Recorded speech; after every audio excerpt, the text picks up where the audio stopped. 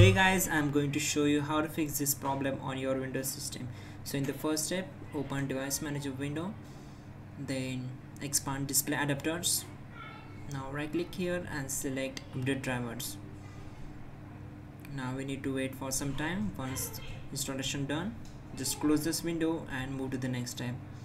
Go to search bar and type here control panel, then click here to open it. Now click on system and security, then go to power options. From high performance, click on change settings, then change advanced power settings. Now it will open a new window that is power options. From here, expand wireless adapter settings and expand power saving mode.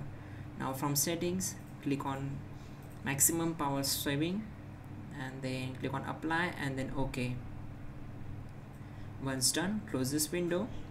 Now go to search bar and type here task manager, then click here to open it.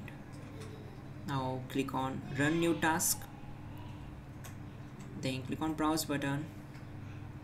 Now we need to open C drive, then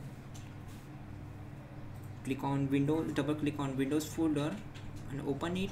Now search for System32 folder, then expand.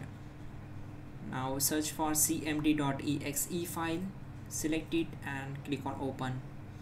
Now this will be our path, so check this box and click on OK. It will open a new command prompt window. Now here type these two important commands carefully.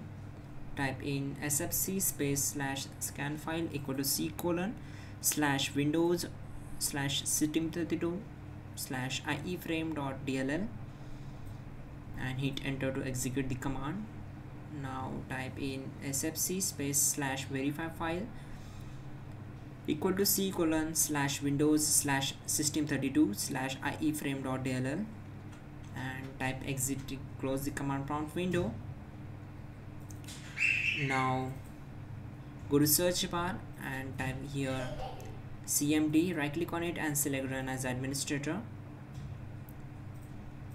Now type power cfg space -h space off and hit enter.